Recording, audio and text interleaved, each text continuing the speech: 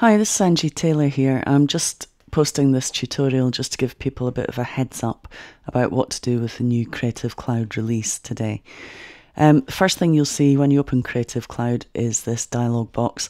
I'm going to uncheck this. I like to just update the software when I want to, so I'm going to uncheck Always Keep Creative Cloud Desktop up to date, but I am going to install the latest version of Creative Cloud. So go ahead and install that. That's going to ask for your password and username, obviously. So I'm just going to put mine in. And that's going to install the update to Creative Cloud. Now just be aware, this is only updating the Creative Cloud desktop application. It's not updating all the other apps that are part of Creative Cloud. That will be done in a second step, which I'm going to show you in a second. Now eventually you'll come to this dialog here where you're going to click on Apps, and that's going to open up this new window which is telling me that the new release of Creative Cloud is here. So obviously I want to update these applications, but I also want to keep the old versions of the applications. Now there's something built in to the application which defaults to getting rid of all your old software. So it's really important that you don't miss this next step. So basically what I'm going to do is go to Update All, and it's going to ask me again for my username and password. So let's just put that in. Okay. Now there is an advanced options down here. You do not want to click Update. Before you click Update, go to Advanced Options and just uncheck Remove Old Versions. And it's up to you whether you want to import previous settings and preferences or not. Sometimes, if it's a clean install, I like to have the default settings and preferences and start from scratch.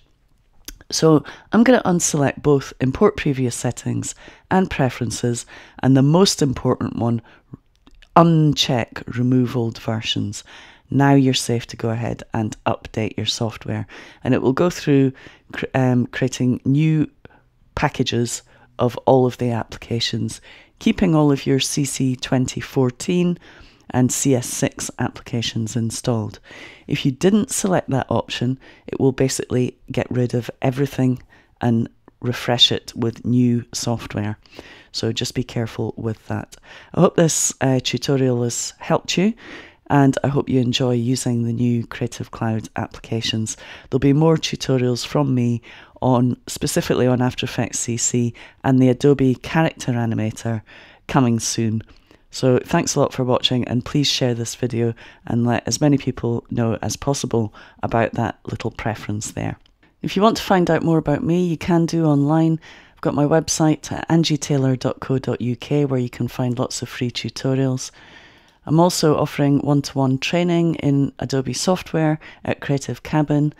That's creative-cabin.co.uk. You can also log on to Twitter and follow me there and get lots of tips on After Effects and other software. That's the Angie Taylor Twitter handle. And finally, on Facebook, I have a couple of groups and pages on Facebook where I also offer help and tips on Adobe software. Thanks a lot for watching this video tutorial, and please share it with your friends to make sure they don't accidentally delete their old versions of Adobe software.